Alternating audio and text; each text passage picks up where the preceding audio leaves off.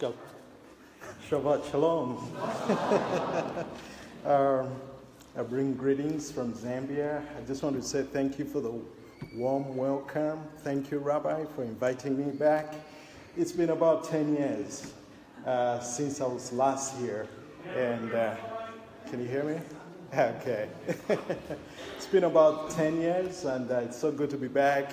It was a different building, of course, but I just thank the Lord for you guys and for what you stand for in the movement. This is also my last stop before I head back to Zambia, and it's such a great honor to be here. I always get two questions wherever I go in your great country. The first one is, where is Zambia? It's one of those Z countries. It's in South Central Africa. And the second question is, are there any Jews in Zambia? And my answer is, when the Lord said, I'll scatter you, when he told our people, he actually did a great job at that. Yeah, we do have Jews in Zambia. I'll share a little bit about that. And I do have a short video that I'd like to share with you so that you can see what the Lord is doing, and then I'll pick it up from there.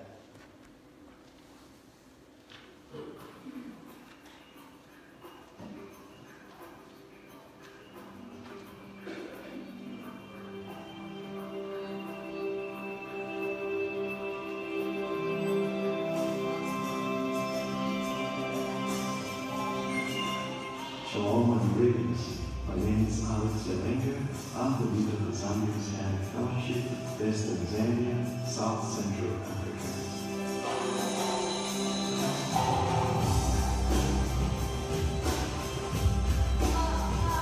There are tens of thousands of Jewish people living on the African continent. These include Jews from Eastern Europe and from the most Jewish African tribes like the Falasha and Limba Jews.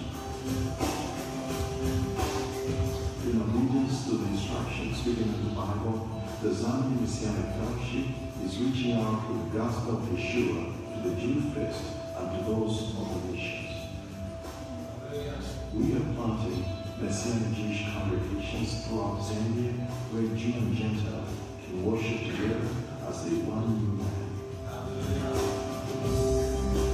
The Zambia Messianic Fellowship fights anti-Semitism and helps the church to understand their role in supporting the nation of Israel. We are a key participant in the New Israel Parade in Zambia. The Lord has enabled us to make inroads into the Islamic world, as we have seen many Muslims, including imams, hear the gospel and receive Yeshua as their Messiah. We have seen many throughout the nation, including influential leaders, come to faith in the God of Israel, like the crew of the Goba and a tribe of 50,000 people. Through our Shalom Zambia radio program, we are reaching out to more than 2.5 million people on a weekly basis.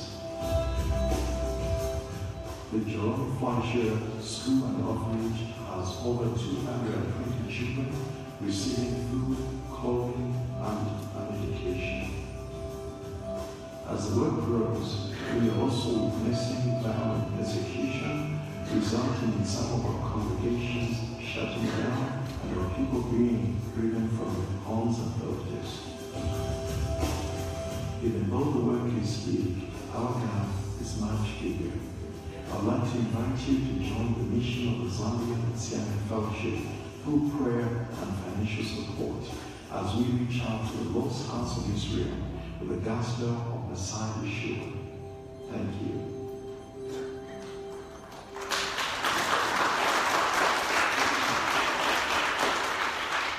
Hallelujah.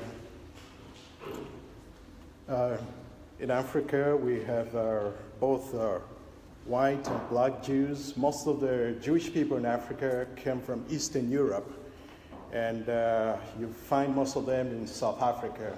We also have the black Jews, like the Falasha Jews. Most of them have gone back to Israel. And we have the Limba Jews, where I come from. They're about 50,000 strong, mostly in Zimbabwe, Mozambique, and a bit in Zambia. They've always claimed to be Jewish.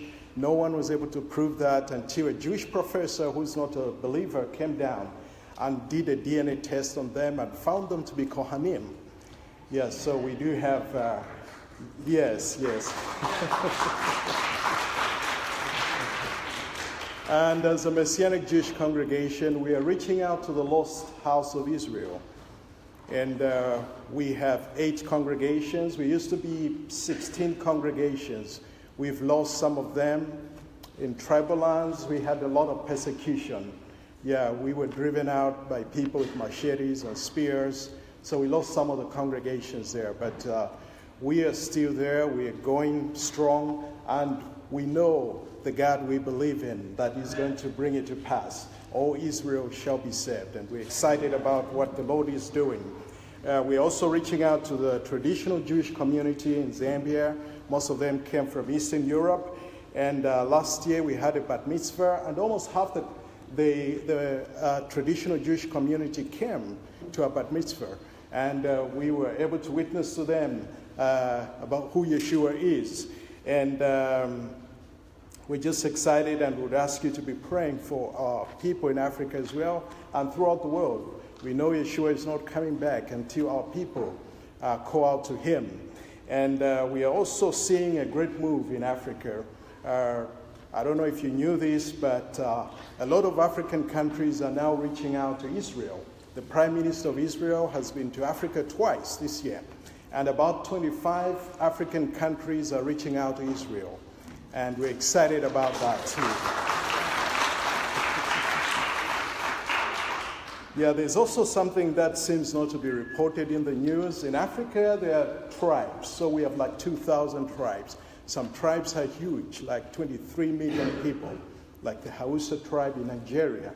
And then you have other small tribes. So each tribe has a king and a queen. So we have seen a lot of these kings and queens going to Israel to go and seek the God of Israel. And a few years ago, we had a group of about 20 kings and queens from my country. They went to Israel with my wife, Faye, and one of them was the queen of the Goa tribe, which is more than 50,000 people. And when she came back to Zambia, she decided to become a follower of the God of Israel. She made a royal decree in her tribe, and they did away with all the tribal gods. And they began to worship the God of Israel. Yes.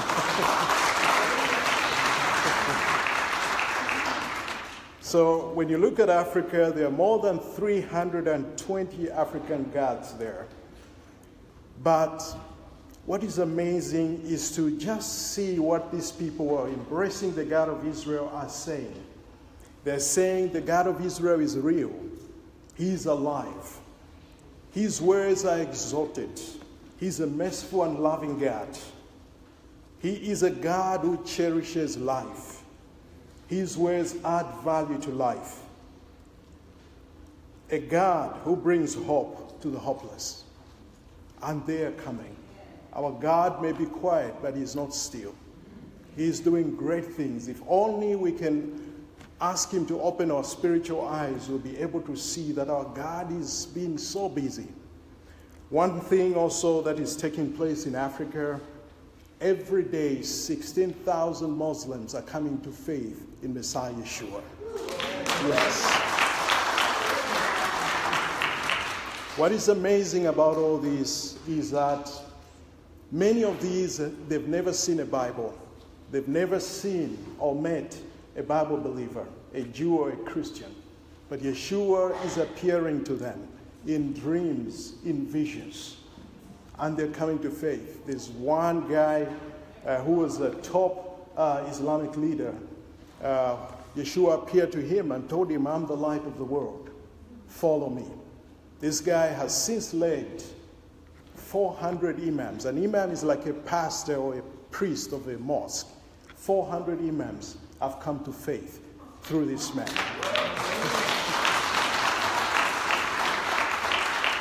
I remember one time I was privileged also to bring in some Muslims to our faith. We had a drought in Zambia, and it was so bad. And we had a church in the United States that asked us to give food. As we were giving food, some people, some Muslims kind of got interested. And their imam approached me and said, why are you giving food to us, to our people, and you're not asking them to become like you? So I told him about our God, that our God tells us to give and not expect anything. And he was like, who is your God? So this kind of opened up a conversation between their God and our God. So I kind of shared with him, our God sent his son to die for you and me. Their God demands that your son dies for him. We shared about our God being a loving God, a merciful God. He knows we are messed up. He says, come as you are. Their God, you're not sure. So later on, this guy said, you know what? You need to come to my place in Eastern Zambia. You need to talk to my people. And this guy had 5 different mosques under him. So I was not really sure I wanted to go. But my wife was like, you have to go. I said, well, I went to Eastern Zambia and I was taken to these different mosques. And later on I told him, you know what? I'm not comfortable sharing. I don't know how you guys conduct yourself inside a mosque, but I'd like to share from outside. So we had like 500 Muslims show up. And I was like, what do I tell these people? Basically, I just shared about our God. He's a God who declares the end from the beginning, and you can see him at work. He's a God who changes your life once you give your life to him. I shared, and afterward I said, if you want to receive him, please, he's waiting for you. About 100 Muslims stepped forward. And they said, we want to be mikvahed right away, to be baptized right away. In Africa, you don't go to a stream, especially when it's getting dark. We have a lot of crocodiles there. I think you guys have alligators here. So I was like, listen guys, why don't we do it in the morning? They were like, no, we have to do it right now. So went to the stream and they were throwing rocks in the stream, and I was like, what are you guys doing? We are trying to chase away the crocs. One by one, they received the Messiah of Israel.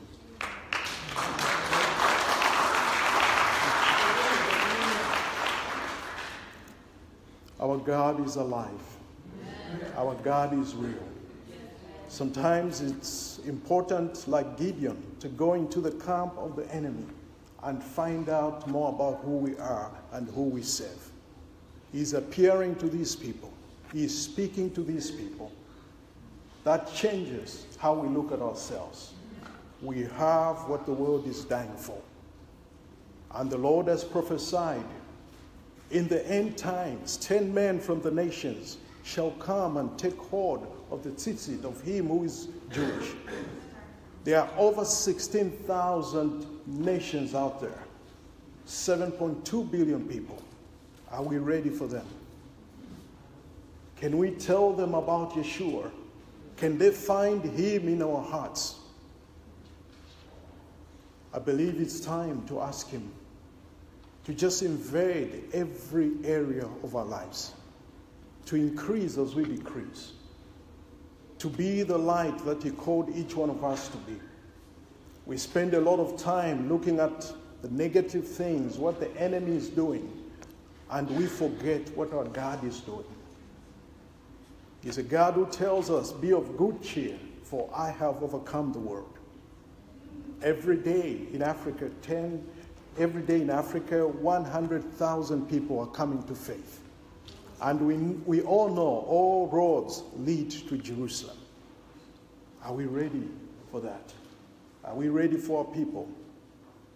Rabbi asked me to share a little bit about my testimony, and I pray that it will encourage you and just maybe change how you look at yourself. The Lord called you. Scripture is very clear. You did not choose me, but I chose you. He's got a plan for you and me. It's high time we began to look at ourselves through his eyes. Who are we? What are we doing here? We are here for him. It's his work. The Lord has given us a great privilege to partner with him. He could have done it. He spoke the word and the world came into being, the universe came into being. But when it comes to the salvation of souls, of our people, he wants you and me to be involved. Yes, we are up against a lot of stuff, but we know that with him we are in the majority. I believe this is a time to stand strong and tall and move on for our God. The Lord has planted you for such a time as this, to be a light in this part of the world. The Lord wants to reach his Jewish people. And he has called you and me to reach them. The Lord wants to reach the nations. I've traveled in your country I've visited your country for many times. And sadly, many people in the United States think the world has already been evangelized. 3.9 billion people have never heard about Yeshua. We talk more about the second coming when many people have not heard about the first coming. If you look at our Jewish people, 17 million, there are only about 350,000 Messianic Jews. We still have work to be done. And the Lord is counting on you and me. Every time we obey him, we introduce light into this world. We need to continue praying for the salvation of our people. Allow me to give some background as I share a little bit about my testimony. Zambia is one of the only 2 countries in the world that took in Jewish people during and before the Holocaust. The other one being China. So a lot of Jewish people came to Zambia. The entire infrastructure in my country was actually built by Jewish people. The largest university, the largest hospital, the international airport, and our economy was doing very well. Sadly, in 1973, after the Yom Kippur Wars, there was a push by the Arab countries on the rest of the African countries to break off ties with Israel. And Zambia sadly broke off ties with Israel, took over Jewish businesses, and 6 months later the economy collapsed. Talking of over 80% unemployment. Over 2 million orphans.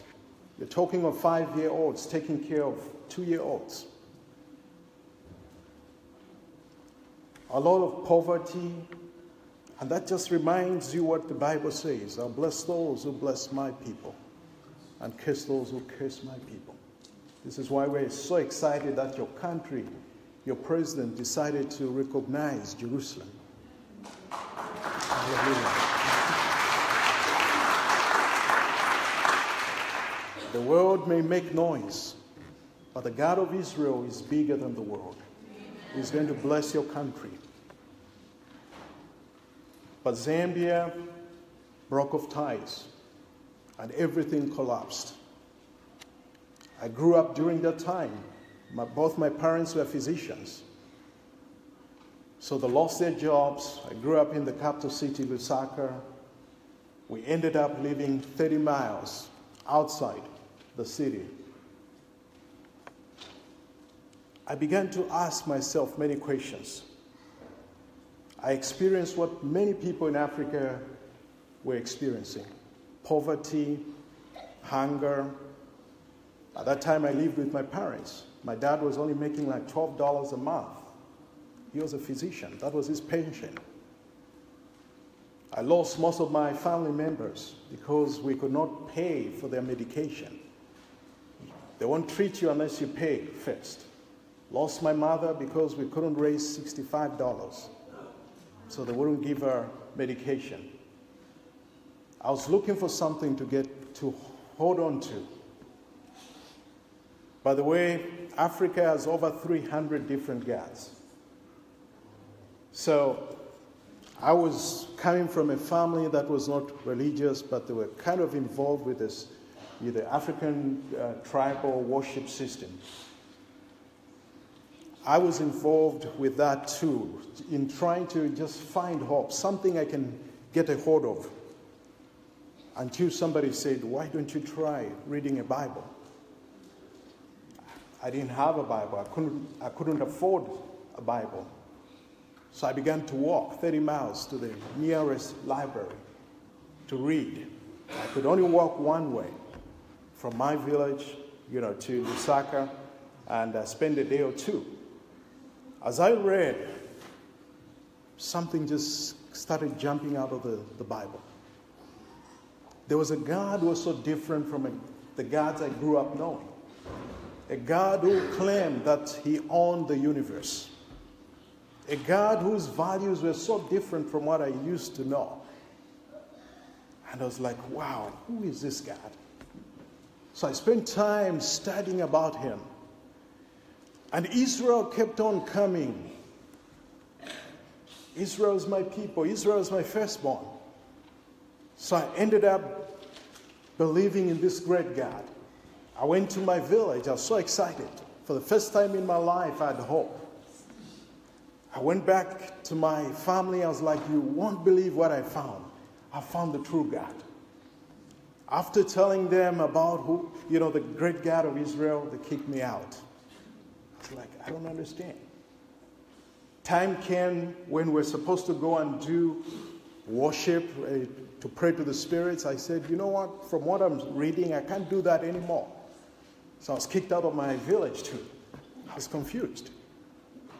So I joined myself to the Jewish community in my country, who took me in and started the process of conversion. But they told me, no believing in Jesus here. I was like, who is Jesus? Secretly, I started studying about him.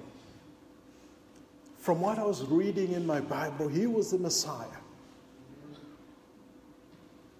I said, he's the Messiah. Well, I got kicked out too. Joined myself to a church. It's a great church. But they believed that they were the new Jews that replaced Israel. I remember this one time going to the pastor. I was like, you have to help me out here. Jeremiah says, as long as the sun, the moon, the stars are still there, they're still God's people. They kicked me out too. They said, you're not even pastor, you're not even, what can you tell us? So I went back, I was confused, I was like, wow.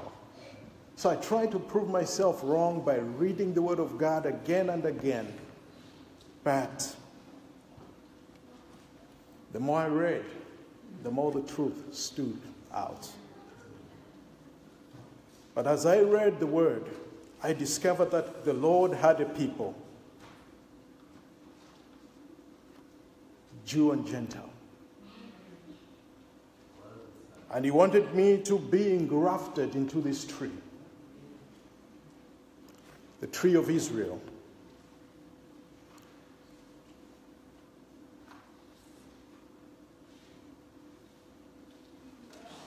At this time, I didn't even own my own Bible, so I kept on going back and forth. By the way, it took me about 7 years.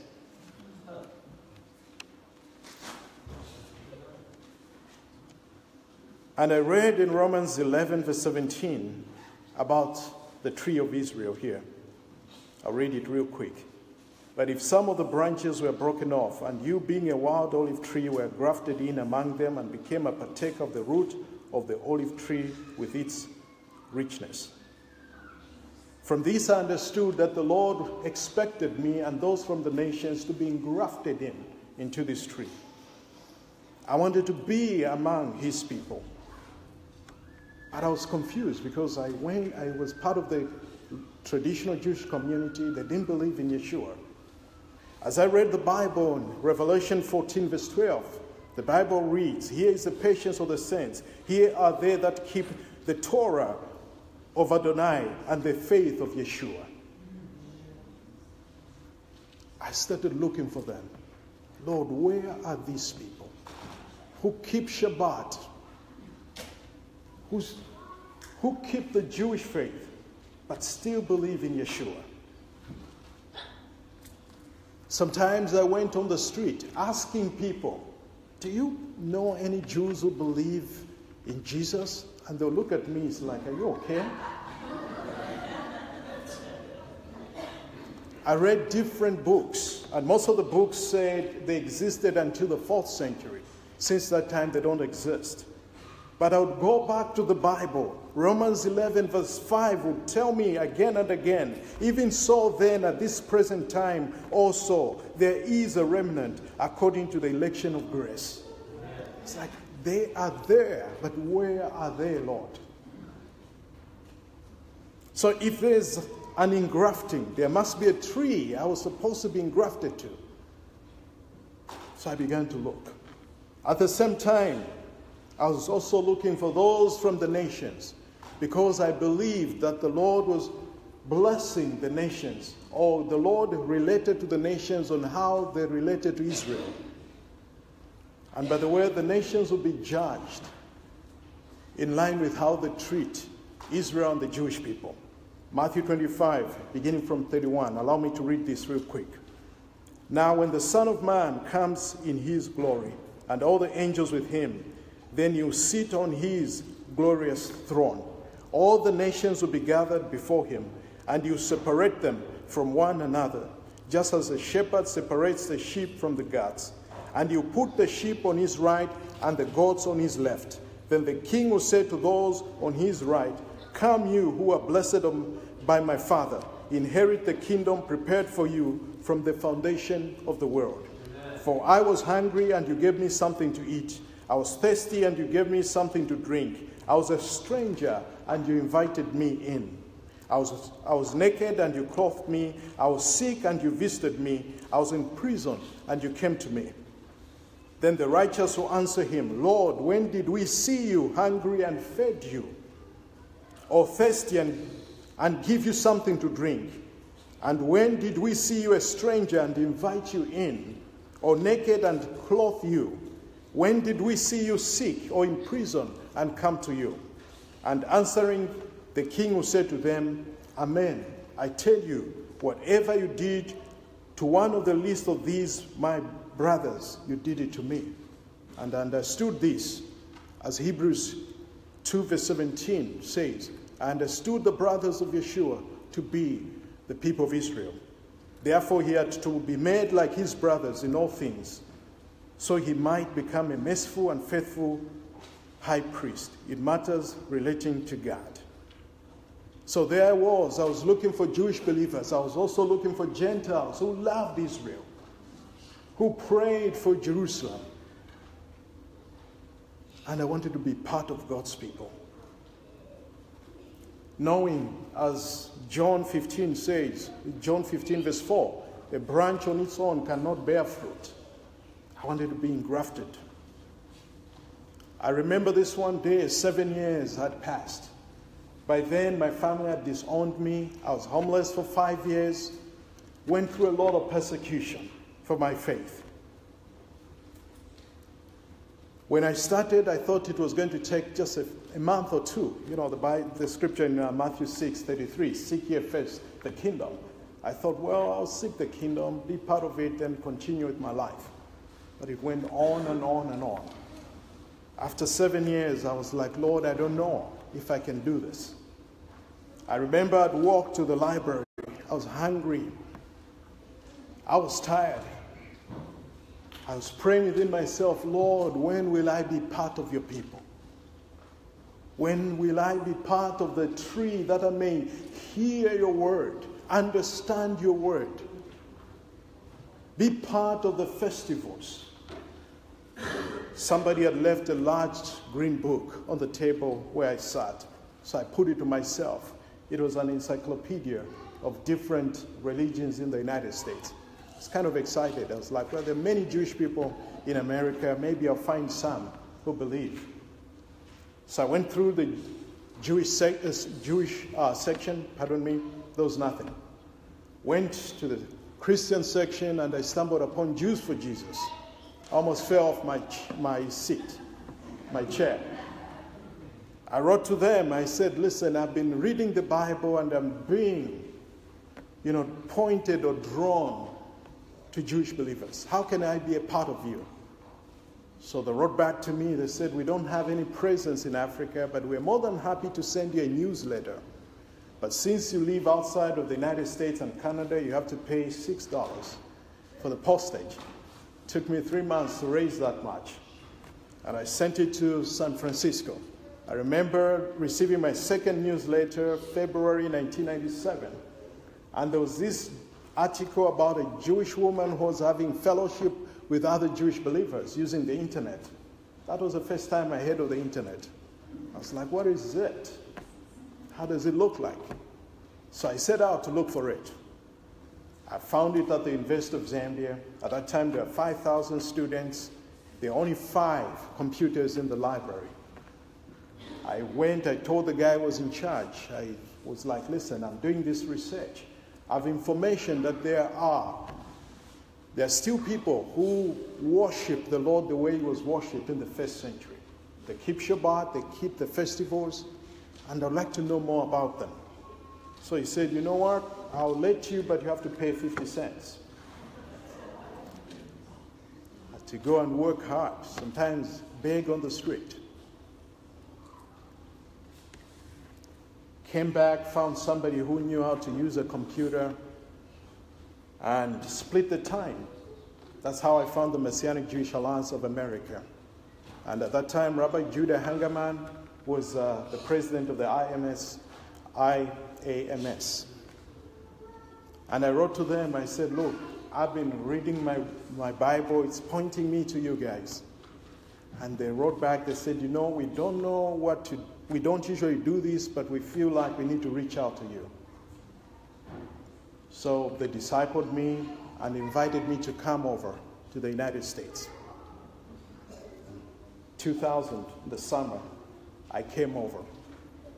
I met Jew and Gentile, one new man, the Messianic movement. Amen. I sat there at the Messiah conference, and I was just crying. I was home. This is an end-time prophetic movement. It's not about how we feel. It's about what the Lord says.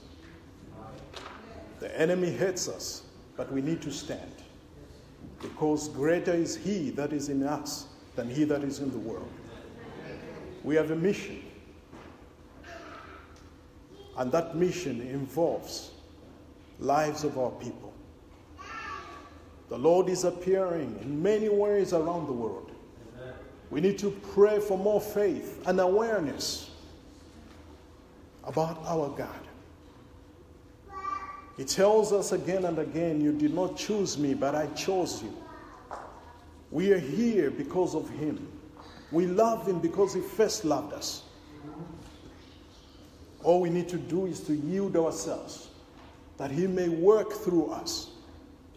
He may do what he wants through each one of us. We must understand who our God is. We are not here to invent something new. We are here to follow him. Amen. We're here to understand that we exist for him. Amen. We need to be in agreement with his will. Our God is working. Yes, the enemy is fighting. The enemy may try to discourage us. I believe this is a time for each one of us to be like David, to encourage ourselves. Some of you remember the story of King David. Before he became king, he had just come back and he found that all his camp, together with his 2 wives and everyone else, had been taken captive by the Amalekites. His men were trying to stone him. But there's one thing that he did. He encouraged himself in the Lord. I believe we're living during that time, when each one of us, we need to draw courage from Yeshua, to encourage ourselves, because the battle is the Lord. You look out in the world, it looks impossible right now. But one day, all Israel shall be saved. One day, every knee shall bow. Every tongue shall confess. Our God is a great God. Our God is a living God. And now that we are here, we need to know who we are. We are called to be a light, to provoke our people to jealousy. We need to be passionate and excited about what the Lord is doing. It's all about Him. We're a small ministry in Zambia, but we have seen the Lord do great things through us. We're taking care of hundreds of orphans, teaching them to read and write, and above all, we teach them about the God of Israel. They're embracing biblical values. And because of that, our school, in the school district where we are at, we have 37 schools. We came out second. And these are kids from the street. These are kids without a father and mother. But as they embrace the God of Israel, He's transforming their lives. We're reaching out to the Jewish community. This coming year, Jewish Voice is coming to Zambia, and we will reach out to the Lemba Jews. We've been reaching out to the traditional Jewish community. We are called to plant the seed. Many of us get discouraged because we don't see the fruit. That's not our job. Our job is to plant the seed. Our job is to shine the light. The Lord does the rest. We've been reaching out to the Muslims. They're coming in. Reaching out to the tribal people. Right now, we have a discussion with one of the kings in northwestern Zambia. He has over 200,000 people.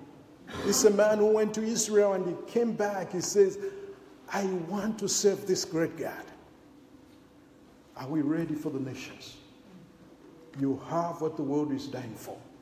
You have the truth of Yeshua. You are called for such a time as this. May your light shine. May you be strong for your God, for Yeshua, knowing that even if we may be few, with God we're in the majority. It's not about our abilities or the place where we live. It's all about Him. He's doing it, and our God is on time.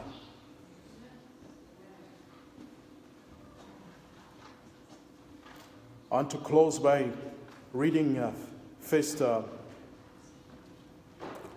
Thessalonians 5 verse 24. The one calling you is faithful, and He will do it. The one who has called you is a faithful God. There's nothing that happens without His permission. Nothing takes Him by surprise. He does not need permission for His will to move forward. He is God. When you come from a culture like where I come from, where you have gods of the trees, gods of the valleys, and you encounter the God of Israel, He's in a class of His own. He's sovereign. He's a faithful God. He's true. He's merciful. He's compassionate. And He's righteous. Nothing can stand in His way. He may be quiet, but He's not still. If we open our eyes, we'll be surprised that He's been so busy. He's just a prayer away from each one of us. He knows each one of you, each one of us by name. Let's just reach out to Him, and He will reach out to us. Once again, I want to say thank you for inviting me. Your congregation here is an important congregation. Throughout the world, we know of you. May you continue to be a light to the community here, in your country and the rest of the world. And may the God of Israel bless you. Shabbat Shalom.